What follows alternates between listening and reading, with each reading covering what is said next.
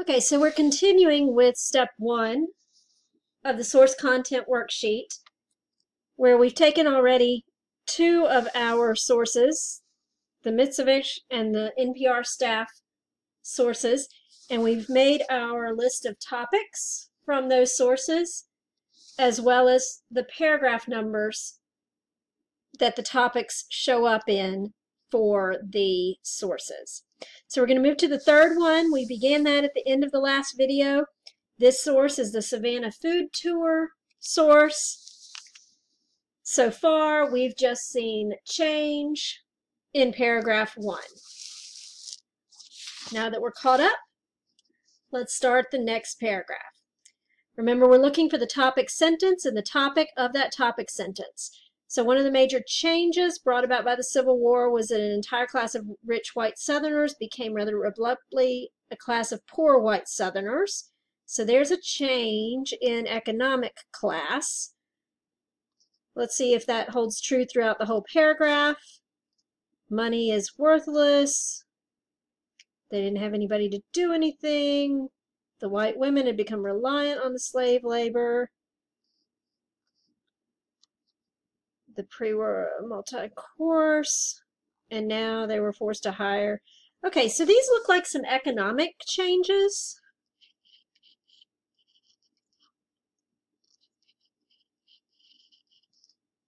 In lifestyle.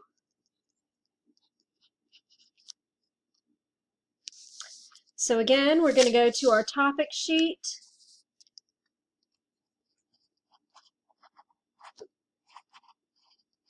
Economic changes in lifestyle.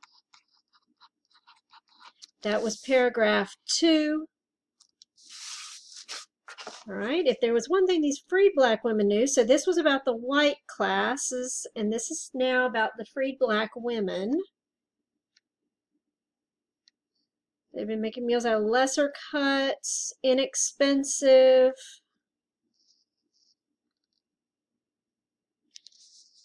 So it looks like this might be something about economy also, but maybe the cost, or maybe less expensive cuts.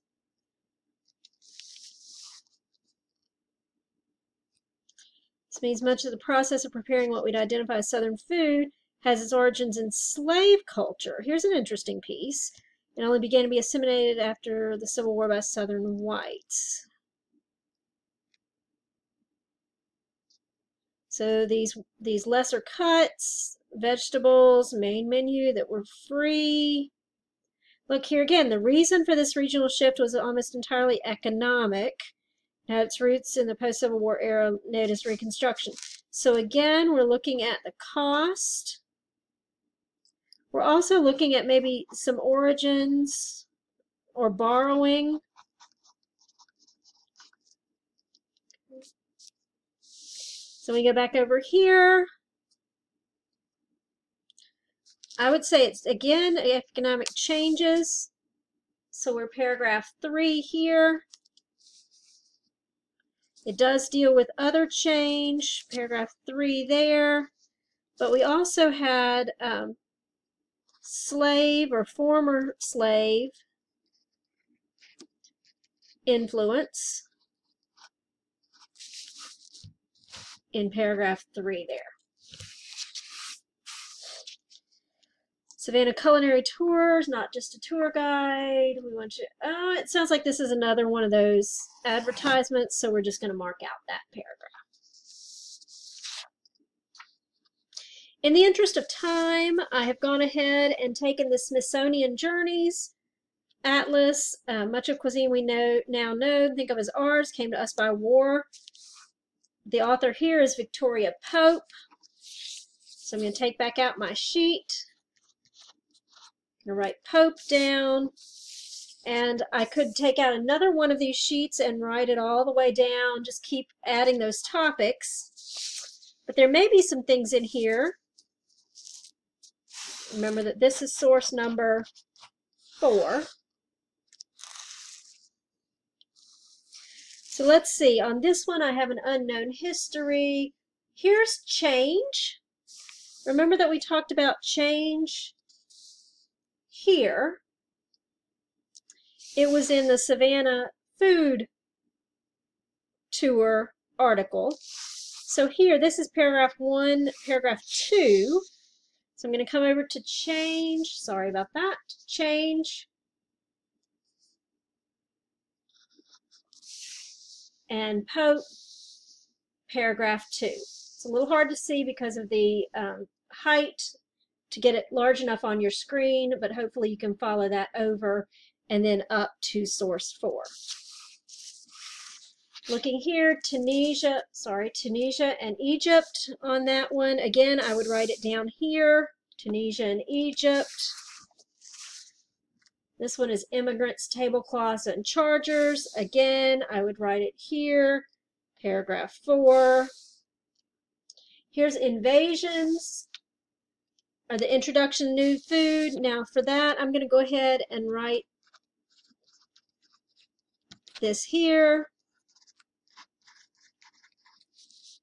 And that was paragraph 1, 2, 3, 4, paragraph 5. So I'm going to come over here, invasions, new food, paragraph 5 under Pope.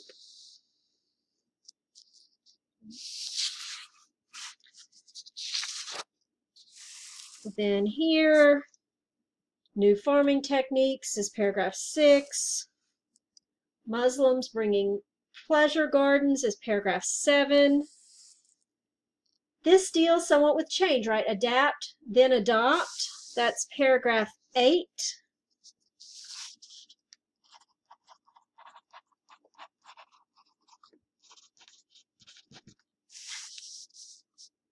Paragraph 8 of the Pope source. Paragraph 9 deals with food changes. Look at that very first part of that paragraph. Food constantly evolves. We definitely want to capture that. That's paragraph 9.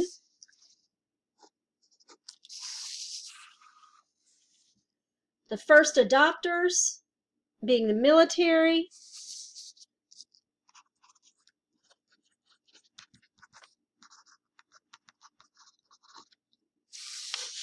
That's paragraph 10. Now, in this article, I do have where Japan has adopted multiple things. So here in paragraph 10, they say that the Japanese took something from the British Empire that got it from India. And then up here, it also discusses how the Japanese got Chinese food and kind of made it theirs. And then here's paragraph 11 about the Japanese being early adopters. So I'm going to come over here. That was paragraph 10, paragraph 11. Then paragraph 12 even talks about Tokyo Japanese dishes that were by the Portuguese traders. So again, I'm going to come back to my chart. Japan, actually I'll put Japan adoptions. And that's paragraph 12. The next few paragraphs are actually this example of Maria Grammatico. I do not know how to pronounce her name, but she is in Sicily. So this is about her being famous for her pastries, then what makes up a classic Sicilian pastry, the convents where the nuns used to make the pastries, then how she learned from the nuns, then the convent's pastries, more of how this lady learned her pastry making. She went into competition between herself and the nuns. Then she teaches it. Today's bakers and the way that they eschew the old ways, they don't want the old ways, they want new ways. And then here again, I have this last paragraph about food evolving. So I have to go back. This was paragraph 11 here, 12, 13, 14, 15, 16, paragraph 17, 18, 19, 20, 21. So this is paragraph 22. And I'm here as change Pope. I'm going to add in 22. Pardon me. So we've taken 4 sources and we've gone through the list of what each paragraph's topic is. Again, for that last source, I would continue to write down what each of those topics are. So the lady who learned pastry making, I would have her listed and maybe her name and the different things that she learned and things that she did listed as separate topics. But for the sake of this video, I'm just going to show you on one sheet. The next video that we have, I will show you how to take what you see here, decide which topics you're going to write on, and cluster those together.